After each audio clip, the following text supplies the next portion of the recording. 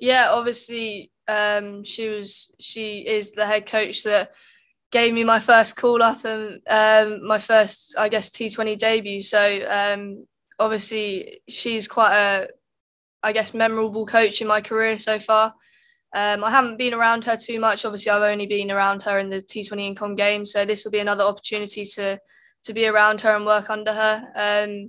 But from kind of the impression I get is that she really puts players first, and I think it's very goal driven in the sense of we've had the disappointment of the Com Games. We're parking it and putting everything, all of our focus into the India series. So not much difference to kind of what I would expect. So no, it's been good. Yeah, look, I've kind of always seen myself as an all rounder, and bowling's a really big part of that. And I've definitely worked hard on it over the last year.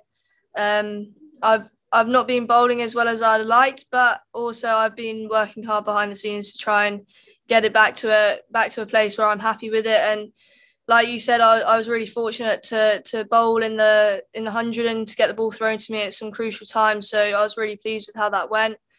And if I get the ball in for England, then I'll be doing exactly the same. So nothing really changes. Absolutely. Obviously, I've been really fortunate to play with Cappy and Dane for 2 years now, and the addition of Susie Bates was amazing. I think last year Dane really taught me loads as an all-rounder, especially within my batting, which I was able to take through kind of the back end of last year. And I think I've been able to pick the brain of Susie quite a bit. And I guess one of the key things is kind of playing the situation, not the player.